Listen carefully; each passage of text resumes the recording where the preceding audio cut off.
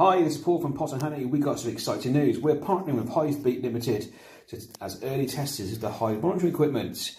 In front of you, the post has been today. He has delivered us the hobby monitoring kit. We ordered 4 sensors and a transmitter, and in there you also get the USB charging lead for the transmitter and also some mesh grills which protect the sensors.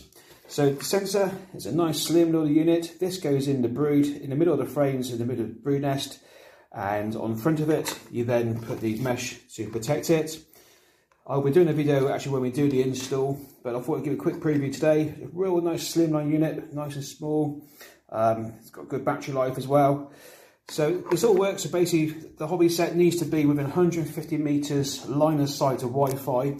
Your transmitter here goes in your window or closest to the hives as possible, and it runs on a nice little USB. You've got connected there, it goes into a normal USB plug. Plug it in and it all transmits, and it will report back to a bureau where you can log online. I do believe there's an app as well, so you can, at your sort of fingertips, sat on the phone, you can see what's happening in your hives. So I thought I'd give a quick rundown of the kit we got today. So you've got the sensors, you've got the transmitter, USB, and also you've got the grills that go in front.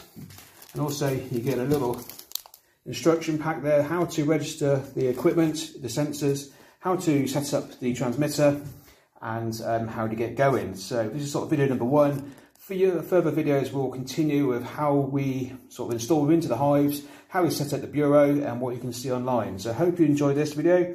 Click below for more following. We're on Instagram and Facebook, Pot and Honey. Drop us a follow. We're always posting what we're up to, and I look forward to speaking to you all soon.